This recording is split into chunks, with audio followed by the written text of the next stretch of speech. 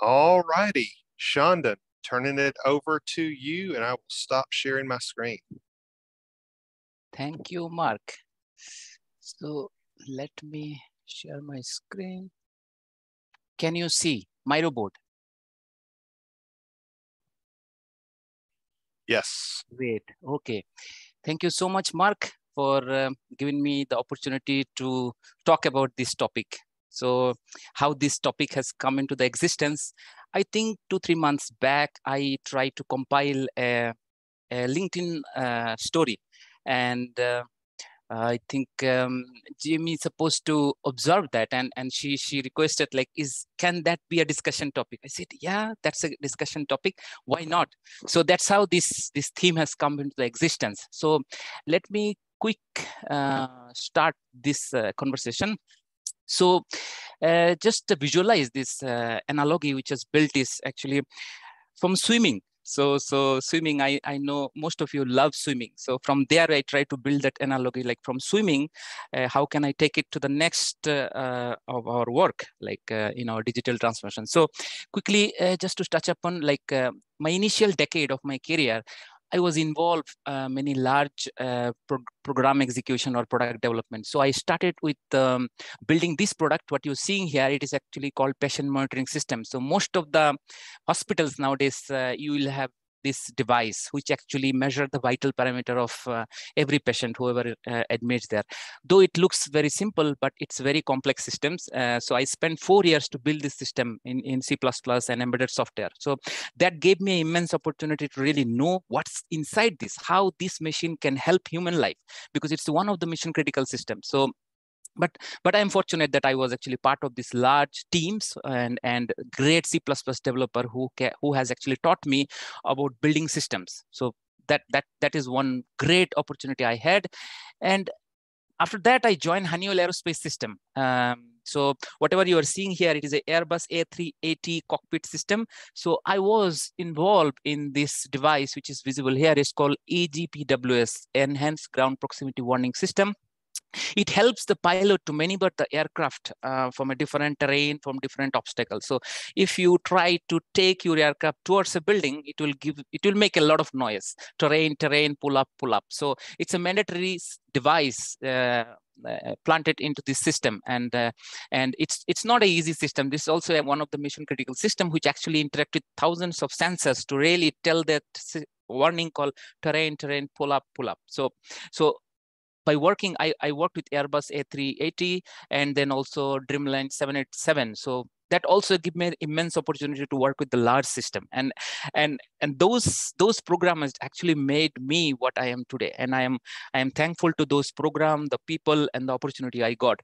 After that, I joined ABB, Asia Brown Brewery. And this is one of the industrial automation product. It's a called power system product, and most of the power grid today, everywhere you go, this has an automated control system. So whatever you are seeing here, from this control room, we can actually completely navigate the whole power flow into a city or a state or a town. So from one single point, like if you can hack this system, you can really power off or power on or do whatever you would like to see. So that's the power of this system. So it's a very also complex system. Like all the information it gets from the field, all the bus, all the switch gear, whatever is lying in the system, they can easily power off. Like if there is any tornado coming, they can from this control room turn off the system and again turn back to the system. So that's also another large system which I've worked on. And one of our customer was New York Power Grid. So whatever picture you are seeing here is from that New York Power Grid. So what I am trying to say is actually all those program has gave me an opportunity to understand the large system, and that is helping me to stay relevant in today's world. And I try to capture all the learnings as and when I just move on. I try to capture all these things and in the blogs or in the different means, so that I don't forget those information. So that's how this compilation has born. So you can say this is also another my additional project. Every year I do one of the project which helps me to formulate my thoughts or actually helps me to also do my job better. So that's what about me. So let me go into the swimming pool. So how do you feel like when you look at this picture? This is something to do about feeling. So whenever you are first learning about the swimming, Initially, it may be challenging, right? Initially, first few days, but over a period of time, you will build this mastery like, okay, you can swim in the swimming pool in your backyard or in your apartment complex or your community center. And over a period of time, it become monotonous. Like after maybe 45 minutes or maybe 1 hour of the swimming practice, maybe you have crossed it maybe 10 times, 20 times. Over a period of time, you always look for the next level of challenges, next level of scale. Like, what is that? So if you talk to swimmers, like their dream is to actually go to the English Channel. So it's like a Makkah for the swimmer. Like if you are a mountaineer, you would like to climb Himalaya because that's the highest level of mountaineering. So same way, like every swimmer has a dream to go to this English Channel and cross it. So what is the difference? Like from a swimming pool, what near at your house, at your community center versus this English Channel swimming pool, what is the difference? So let us try to understand this. So some of the characteristics of English channels, I would like to highlight that it's in between UK and France. You might you know it, or this is what it is, and distance is around 34 kilometers. Temperature is varying from 6 degrees to 14 and 18 degrees centigrade. Weather continuously changing. It's sometimes very windy, sometimes swelling. There is a lot of tides in the channel. You will come across a lot of jellyfish, powerful currents. These are some of the interesting things you will come across if you say you happen to really aspire to go into English Channel. Salty, cold water. And if you are trying for this English Channel swimming, you can have a boat who can help you, but you cannot touch that boat. They can feed you, they can give you food and supply, all these things, but you can't touch the boat. So that's the rule of the game. And that space is one of the busiest shipping space. So a lot of ships will be moving towards that direction. So what does that mean? So these are all some of the things we need to watch out. And other than jellyfish, fortunately, you will be able to come across bottlenose and dolphins, seals, blah, blah, blah. So many things you'll come across. And of course, seasickness, like it takes how long? It takes 27 hours max, from 7 hours to 27 hours to cross the English Channel because it is 34 kilometers. So imagine the scale, imagine the level of exercise you need to do to really reach that. And you may get hypothermia. It is not a child play. So you can imagine the scale. Just imagine from where you have started. You have just started your journey from your swimming pool, and we are talking about the English Channel. Now we have talked about the characteristics of the English Channel. Now you can think about the scale, complexity, and the kind of challenges a swimmer will experience when they will get into this English Channel. Okay, so how do they prepare? What do they do? By the way, I would like to really tell about this. So far, for last, I think 50 years, there are 27 fatality happen in the English Channel because of so many reasons. So that's something to be really watch out. Now, how do they prepare? What do they do? It is not the same in your backyard swimming pool. It is not at all the same. The scale, the complexity, the challenges, and the kind of preparation is needed. It's completely diverse, completely different. You need to, when I have really discussed with some of the people, you need to really practice in open water for long time, for long miles, for long hours. And you need to accustom with the cold water because it should not be like 20 degrees centigrade or 30 degrees centigrade. It has to be cold because that is where you are actually going to swim in English Channel. You need a strong support team member who can help you to maneuver this swimming pool. A good captain and medical team constantly, because 7 hours to 27 hours, that's the span, like where most of the people have really gone through. And it takes minimum 5 to 6 years to really build your stamina, that's capability, ability, mental strength, whatever you call it. You need to really scale yourself up to reach to that level. Mind, people are talking of the strength of the mind, the dedication, the commitment is something which had to be continuously built upon it. So and you need to really stretch in between so that this 7 hour to 27 hour, that range of swimming, it not really stop you. So one of my friends, Shrikant Vishwanathan, I worked with him in Honeywell in 2009 when I was actually leaving Honeywell. That time I just handed over to him my work. He used to work in a Honeywell building solution. And in 2015, he crossed the English Channel. So I was not knowing at that time he was a swimmer, but he told later that like it took 6 years, like long period of practice to reach to that level, several attempts to reach that level. So what are you talking about?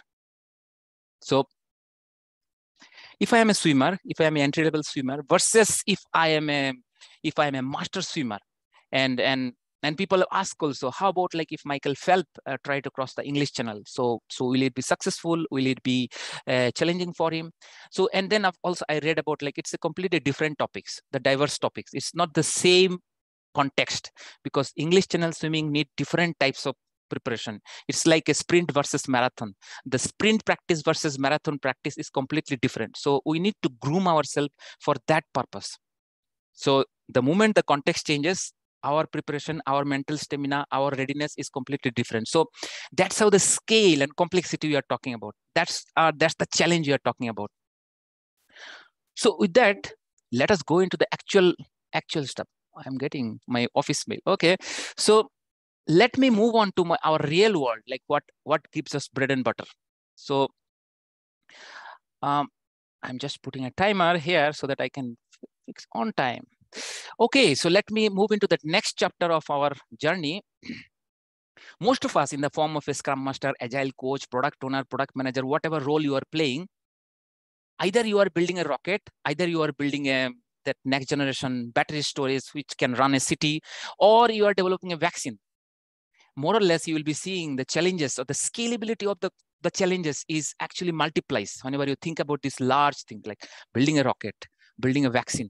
The scale and complexity you see, it's the same analogy. I'm going to keep referring this.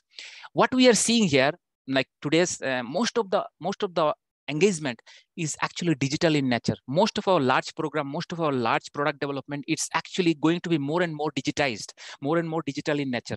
When I started that passion monitoring system, the kind of complexity I have, it is actually still a desktop standalone system versus now it is a globally diversified system where it is interacting with the many diverse devices, right? Now you imagine the scale it has grown. So most of the program, what I am seeing in my experience in another upcoming decade, I'm seeing it will be more and more digitized, more and more AI, more and more data, more and more cloud. A lot of aspects is coming into this picture. So why I'm telling this?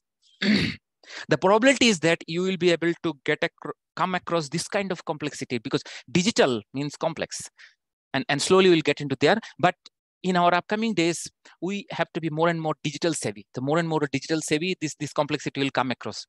So let us think about a situation. So there is a team. Maria is a product manager. So just one of my colleague, Maria, is a product manager, and she has her wonderful team. And Kelly is the Scrum Master, Jim is the Agile Coach, and you have a very fantastic customer to satisfy. And she has a wonderful team of Avengers who is helping her to build a system. So what is that system? So she got an assignment to build this system, which is actually a healthcare product.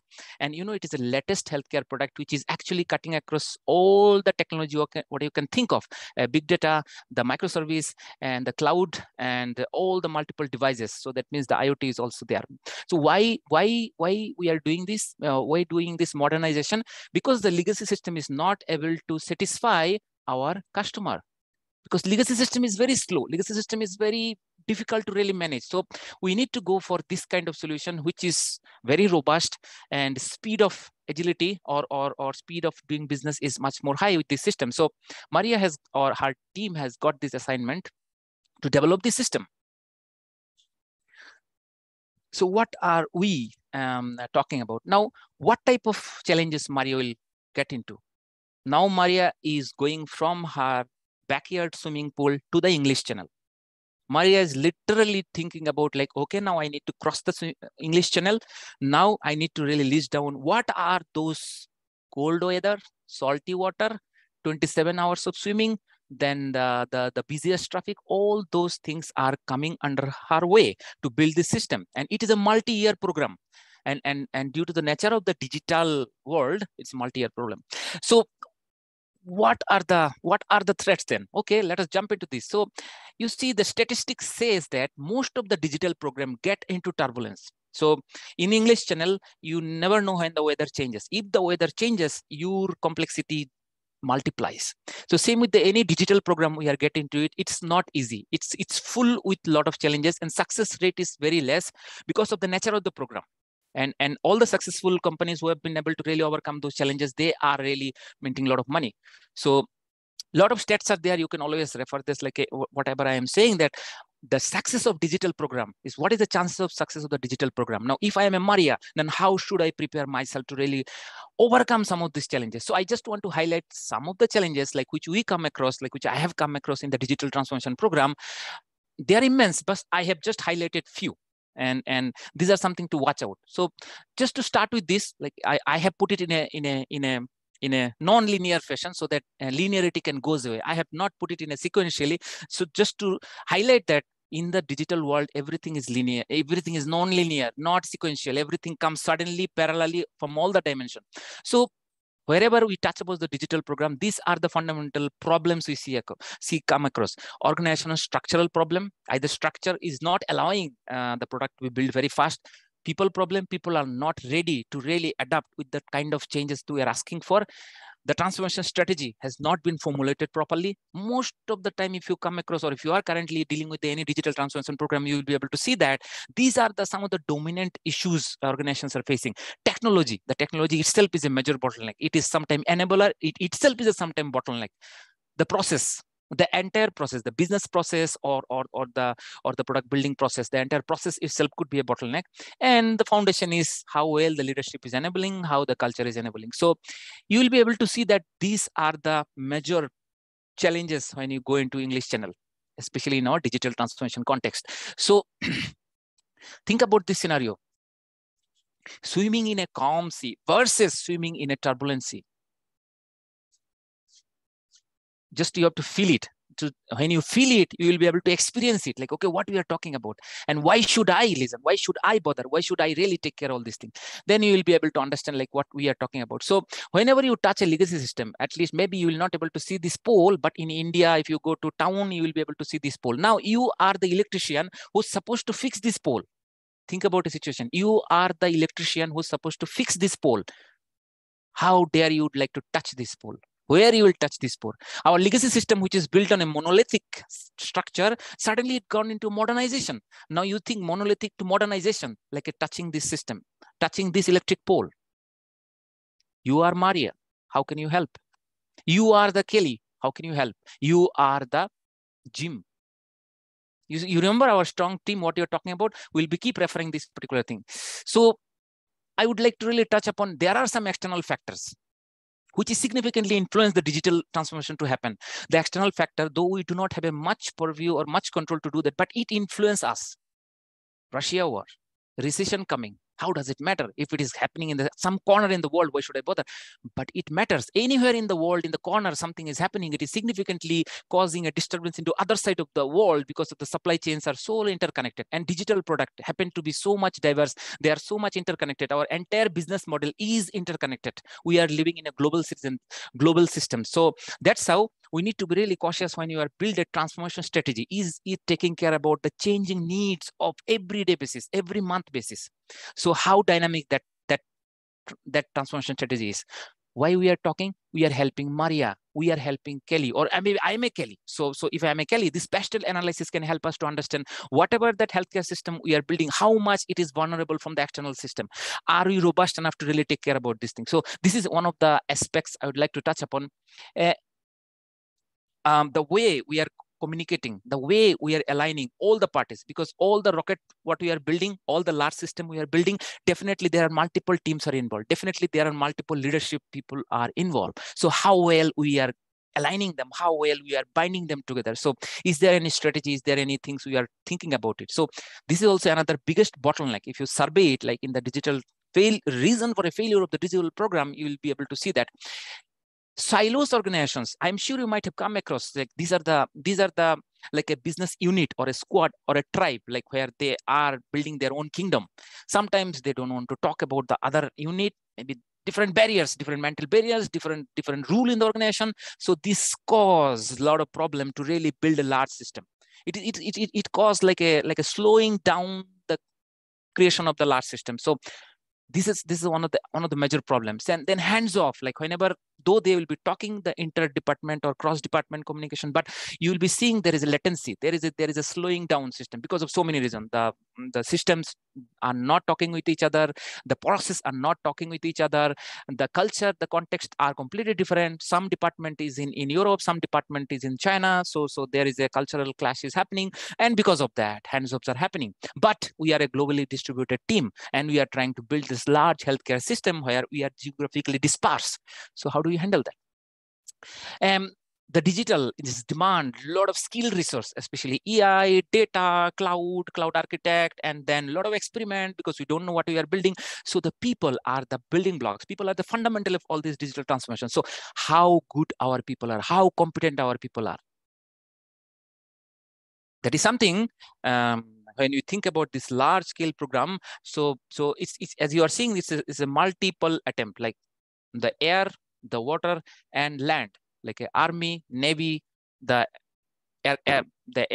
aircraft. So all the direction we are trying to attack to address this situation. How well our leaderships are involved. Are they sitting on the ivory tower and then giving a command, sitting in the command center, just collecting the information, or they are grounded? They're sitting with the team trying to understand what problem our team members are facing, and let us discover, let us figuring it out. That is also another biggest bottleneck what we are observed, like in the large program execution. What else I have? Yes, so the complexity, because that's the another thing I would like to talk about is the complexity. Most of the digital transformation is characteristics are complex in nature, and if you have read it, like complex adaptive system, the characteristics is evolving and emerging. You cannot predict what is upcoming. It will evolve, and you need to just get along with this thing. You need to just address it on the runtime. You need to really dynamically figure it out. Okay, how well I should work it out, how well I should fix it.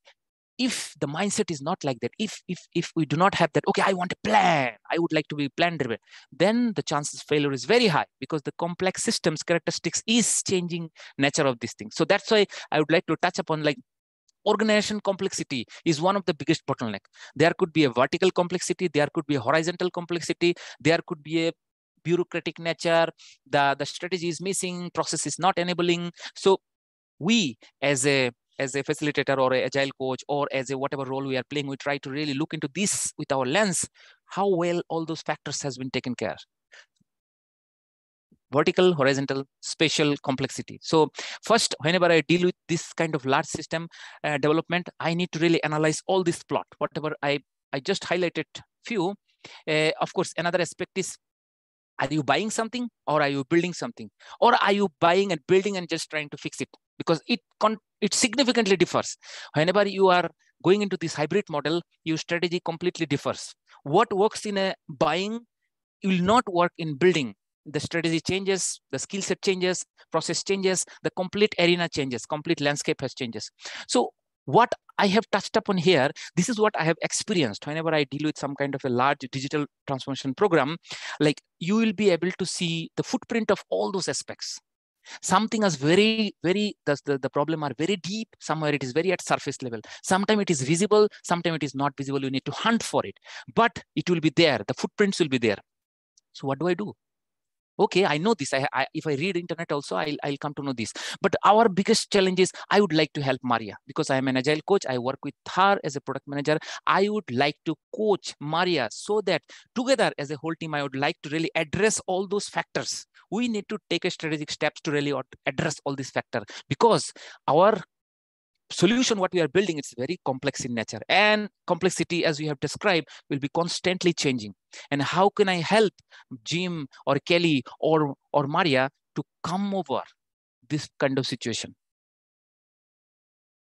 I'm sure I have not told anything new. You might have come across all these things in your context, but I just reinforce this particular problem, that this problem remains in the system. These problems are there. We need to find a course of actions on that and do something about it. But these problems, you will be able to see that sometime we will be able to really completely address this one, but sometime we need to really work it out continuously. So it's not a silver bullet, it's not a quick solution, but we need to find this problem. So with this, these are all whatever you will be experiencing in English channel. The person who is going to swim in English Channel very much aware what are the difficulties they are going to face. He or she knows that I'm going to swim for 7 hours to 27 hours. He or he mentally prepared that this is the challenge. I will come across jellyfish. I will come across hypothermia, whatever it is. I will face a traffic challenge. They know that and they work on it because that's the way forward. There is no other alternative. There is no shortcut. So in the digital transformation program also, you will come across this problem. You know it. You know it. If you search also, you will be able to see that. Now let us go into the next platform. Like, what can I do about it? What do I do now? Okay, I have come across all these things now. What do I do? So let me zoom it. I'm not going to read out this, but I would just really touch upon some of the vital things which has really worked with us, which is really helping us now also, which has actually enabled us to address this complexity. At the end of the day, whatever I am saying here is not going to help you. What is working in a healthcare system will not work in aerospace, will not work in a retail, will not work in a telecom. Because whatever I am saying here, it worked with me, but perhaps it may not work with you. But you can do some experiment and really address these challenges. You can experiment, but you cannot sure that, okay, it will solve your problem. Now, again, how can I help Maria? So at the end of the day, I want to build a system, or I want to build a digital solution which can satisfy our Thanos. Thanos is our customer. So I am satisfying our Thanos. And for that, we have a team member called Avenger team member. So I want to start with this, like big picture thinking. I am an agile coach. Okay, join into this particular program, which is developing a next generation healthcare system, which can be accessed from any device, any pharmacy, hospital, anywhere, seamlessly should be able to help the patient to know what's happening. So that's the system we are developing. Now, to build such a system, we need to really take care from 60,000 feet point of view, how well it has been formulated. So these are some of the factors like we have been chalked out in our program, like, okay, all this factor has to be in place. Of course, the gradients can be differ, like the entry level or the maturity can be vary, but at least all those factors needs to be there in the system. Say about governance. Okay, now for this large healthcare development program, how is the governance system are in place? How mature the government system is? And what can I do to improve the current governance practice? Is it helping me to move the needle towards the positive direction? Or take about change management, or take about any other thing, agile release management. How well the entire release process has been taken care? Is this enabling us to satisfy Thanos? Is this helping up to move forward? So what are we doing about it? There is no prescription, but this is the area to really look upon. This is the area to really work upon. So as a coach, what do? We actually come out with a coaching backlog. And coaching backlog, from where I should start, if I really assess the entire ecospace, like whatever the digital healthcare product they are building, if I join there tomorrow as a agile coach or product manager or program manager, I will assess like all those factors, how well it is in position. I'll assess them and see their maturity. Is there anything I can do? So formulating or chalk out a plan is something which can minimize some of the complexity. Minimize, it will not eliminate. Second factor, I would like to talk about this product development strategy. How well that product development strategy are in place, how well it has been formulated by considering all those aspects. Today's all digital product is all about experience. How are you feeling? How are you using the system? Are you satisfied the way you use the system of healthcare system? The kind of technology is used. Is this technology is helping us to create the feature faster, or is this technology is helping us to find the issues faster? Like, so the technological dimension, identifying Thanos, like, okay, what Thanos wants. Okay, are you sitting with the Thanos to understand like what are their real needs are? Some of this which he can express, he cannot express. So those expectation and the process, end-to-end process. Is this process enabling us, or it's really hindering us, or is it really slowing us down? What are we doing about it? So again, formulating a strategy around this, and of course the branding. Without branding, today's digital world, it is very difficult to penetrate to the crowd because of the crowded space in the digital ecosystem. It's too much crowded, too much noise. So that is very important pillar. And at the bottom of this, our people aspects, the leadership capability, our high performance team, and the cultural enablement. I know you know everything. or most of us are actually, if you close your mind, most of you are wherever you are working, and you will be able to footprint of all these things. But the question is how well those things has been formulated, how mature those things are. If I just talk about the culture, okay, what do you mean by culture? Now here we are talking about, like, is this the right culture which is helping us to build this digital product? Is Maria happy? Is Maria is able to reach to the Thanos at the time whatever they are targeting for? So if you ask this kind of questions, it will give us some kind of a retrospective, like, okay, what do I do now? Okay, I have joined in this team. What do I do now? By asking this question, first we will focus on those areas, like, okay, how well these areas are positioned and how mature those are, and what can I do about this? Let me go to some other area. Okay, this is another area I would like to talk about is everything is high performance team. All the team is the end of the day is the actually backbone of any system, any company, any organization is the team. And the high performance team, I'm visualizing it as like a tree, and it has a foundation, it has a trunk, and then only it will give you the outcome.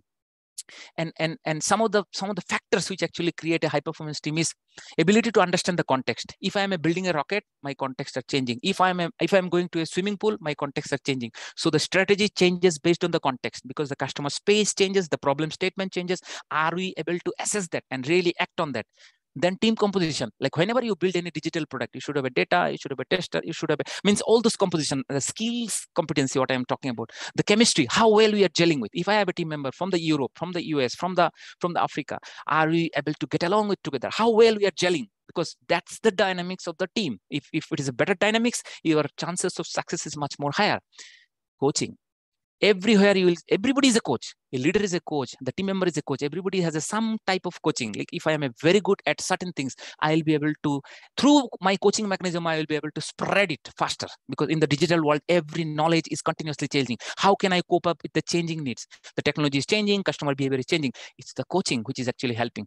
And the leadership, who is actually enabling everything's to happen. So what Maria does, Maria sits with the team. Maria try to understand what my team members are doing, what type of challenges my team members are facing, what can I do differently, what can I do. So if we take care about all those aspects during our coaching, chances are that we'll be able to really cater some of this complexity dimension. We cannot eliminate, but complexity will be there. The one of the strongest foundation, whatever I have seen, which is really significantly helping us, is actually this Obaya concept.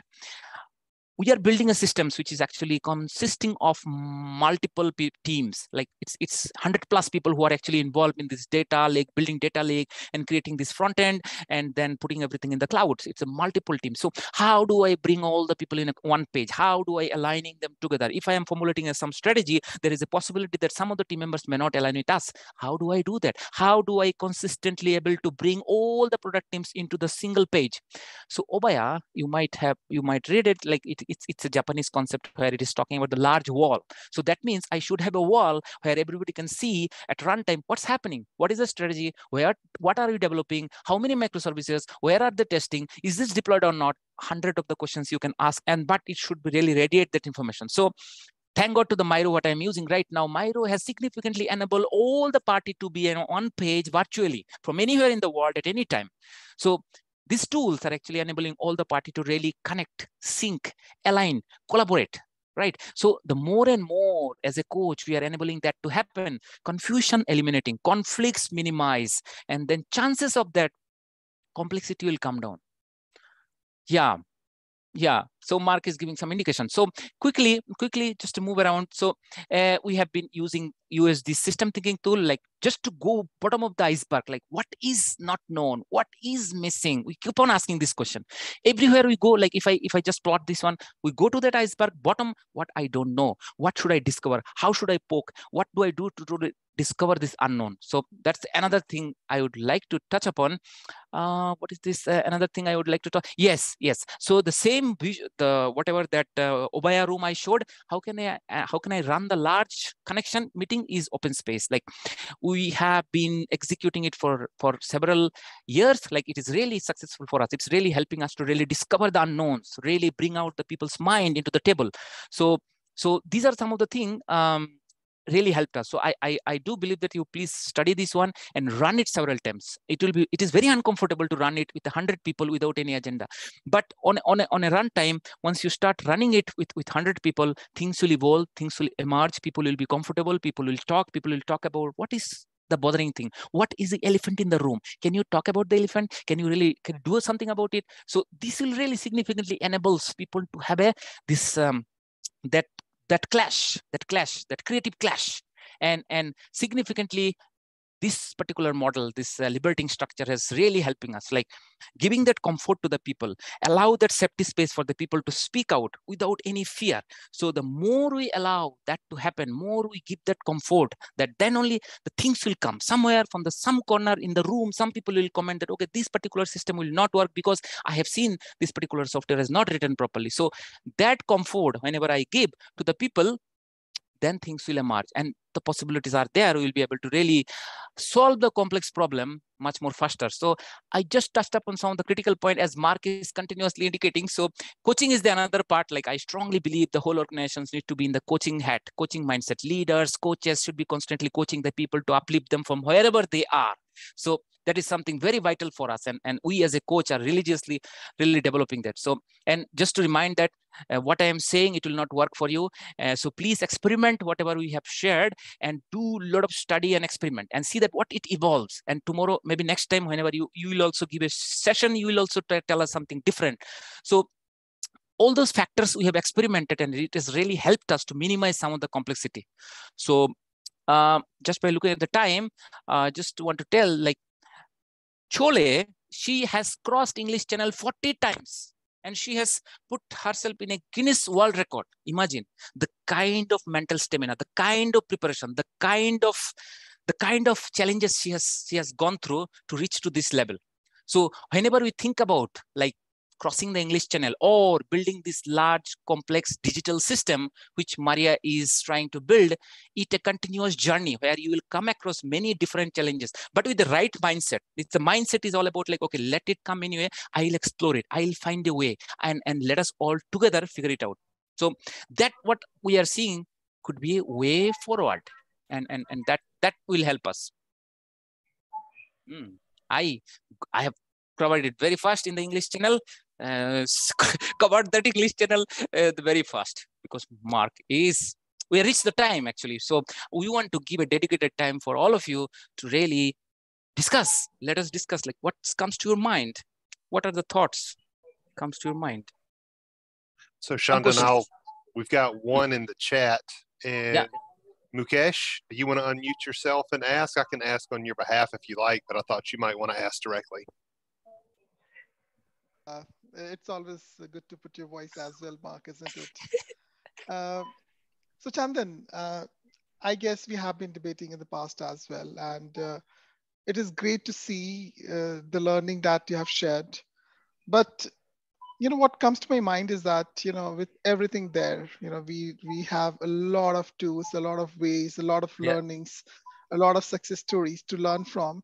But end of the day, I always see a challenge where how do you balance your efforts between the long-term impact that you want to make, where you want to work on the belief system, you want to work on creating that mindset which enables them or everyone to achieve the result, or also providing short-term support, you know, ensuring that, you know, they are able to get that momentum in their journey of their learning, right? So how do you balance your approach there? Yeah, so that's why I immediately zoom into the silver bullet part and talked about the Avengers. So you see, it's actually continuous evolution. So I also put that that continuous evolution part. So we need to have a conversation among all the leaders and all the team members, like what it fits to us. What do we would like to achieve? Should I solve this problem now, or should I talk about the long term? Because everything is a context specific. Because right now, if I am bleeding, like I'm not able to make money, so should I make money now, or should I build a system which will give us money in another 10 years? So it's some kind of a conversation among the team members and come to agreement, like what do you want? Long term or short term, what it works for us. So with the architecture team, with the product management team, with the all the team members involved to build a system, we need to come to this agreement and come out with the action plan. Because there is, see, right now there is a crisis in the market, right? Like so either we build a system which will sell in 10 years, or we do something which will immediately give us some money for some breathing space to reinvest into the next feature development.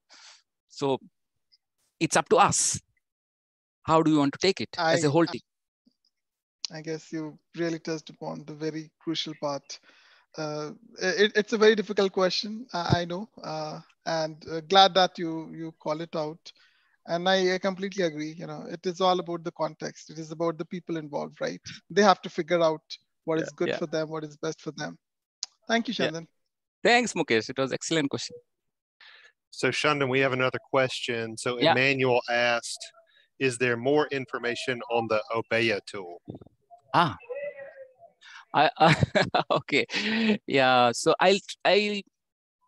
I'm just thinking, okay, I might have written something on LinkedIn, so I'll search it and maybe I'll broadcast somewhere, because of my habit, actually, whatever we experiment, we usually write it in the LinkedIn post, so that it helps us to become better. So I'll try to find, and somewhere in this channel I'll broadcast it, like Obeya, because we have been using his Obeya for at least 2 to 3 years.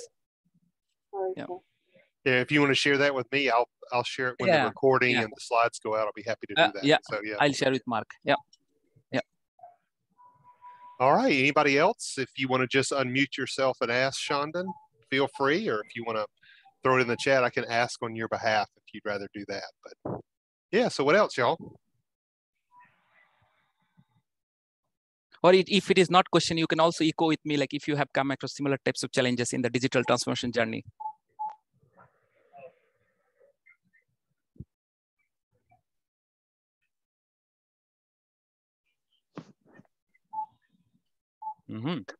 If nobody's going to ask, then I'm going to take you up on your offer, Chandan.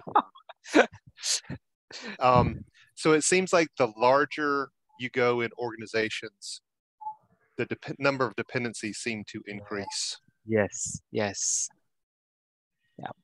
True. How do you approach, because many times when you talk about dependencies, it involves organizational changes. You have different departments with different department managers that that manage different groups of people. For instance, you have UI designers, and you may have a UI design group that aren't formally part of a Scrum team.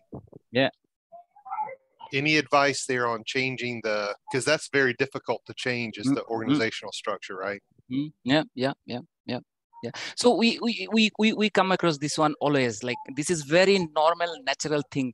So that's why in the challenging part, we talked about silos. Like there are rooms in the organization. So no rooms talk to the other rooms. And if I am a UX expert, and if I am say in the other group, so there is a possibility that we may not be aligned, or you may not be really work for the shared goal. So there is a possibility. So how can I break that barrier? How can I actually ensure that the walls can be broken? If I cannot break the wall, if some way virtually I can connect there. So that's how actually we touched upon this particular area. Some way that information needs to be radiate somewhere, which actually talks about like what is hindering, what is blocking, like in our achieving that bigger goal. Like so of course in the big room planning, like when you talk about some way, like need to be talked upon.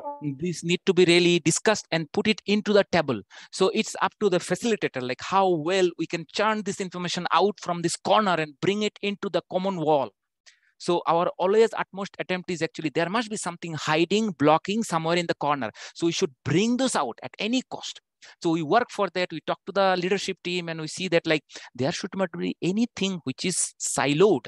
The thinking of the siloed, can we smell it? Can we some way really figure it out, detect it out? So that we can bring into this wall. And of course, it's not just the wall, it's also the technique of this liberating structure, which is also helping us. Like it's the people mindset, which is actually we are reprogramming them to really think big, not think silos. So the coaching also sometimes enable that to happen. We go to the team, we sit there, we coach them. So we have a multiple coaches who are actually playing this role, and that great impact we can seeing now. Like the same people who are with us for a long time, they have actually come out of that mindset. Like, okay, it is not only their habit, actually the business process is something like that, which is siloed. Now we are trying to re-engineering the business process so that its silos can be eliminated, like maybe through below stream mapping, or maybe user story journey mapping. Somewhere it has to be surface out, but it has to be worked upon.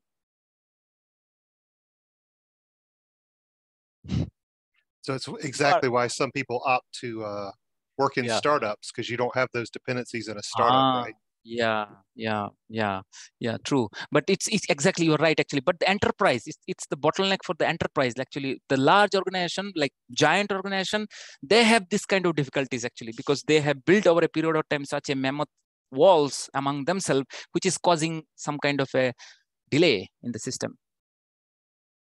But they have all the money. Startup is struggling for the money. They have a cash Thank rich. you, Chandan. Yeah, thank you. Right, Okay. who else has a question?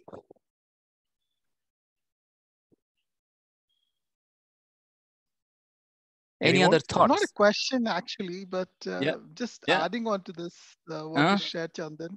Yeah. I also see that at times we also need to enable our leaders to understand what's more important. At times, people have become successful in certain way. They have been successful, say in the command and control methods, right? And they really want to know everything, and somehow they don't realize that it is showing. It is reflecting that they do not trust enough with the team, where they can imagine them to tackle those challenges by themselves, and then they try to put across a lot of process overhead on top of that. That makes it so complex. So how can we enable our leaders to trust teams? How do we enable them to go away from the command and control and not have the need of knowing everything of the change that is happening? Yeah, good question, Mukesh, actually. So let us look at the Thanos face again. Thanos, I put Thanos. Look at this face. Look at this face. So he's our customer and he's our leader. Leader is sponsoring us. He's our customer. So how can you satisfy Thanos? So that is actually, you see the discovery journey. No tool, no process, no rule book will help us, because the Thanos itself is a complex system. So it's all our wisdom which you have gathered over a period of time. And by exercising all this wisdom, how close I can be with the leaders? How can I be influence the leaders? Or basically I can enable him or her to help her or him goal. So I understand, empathize, work with that. And for that, coaching is going to significantly helpful for us. So I'm keep on repeating this coaching, because this is a very powerful technique. The great coaches can really do a miracle, and they can uplift that legacy mindset, what we were just sharing, the command and control, to that democratic mindset. Like, okay, let us all together build. So it takes time, patience. Sometimes we don't have patience, so we just leave them. Okay, I can't help him. Or he or she is not going to change. Thanos will be Thanos only. We can't change Thanos. There's no other go. All right. With that, Chandan, maybe we should land it there because we're running up against the top of the hour. But I want to just personally thank you for taking the time to speak to us. Could listen for hours on end on you speak on this topic because it's so huge and so large, right? But yeah, thank you immensely from the Masters of the Universe for this opportunity to speak with us. Yeah, thanks for the opportunity. Thank you very much. Sure. All right. Well, I shared in the chat, so next couple days you'll receive a link to the recording of this as well as the slides. And Chandan said he'd also share a link on one of his.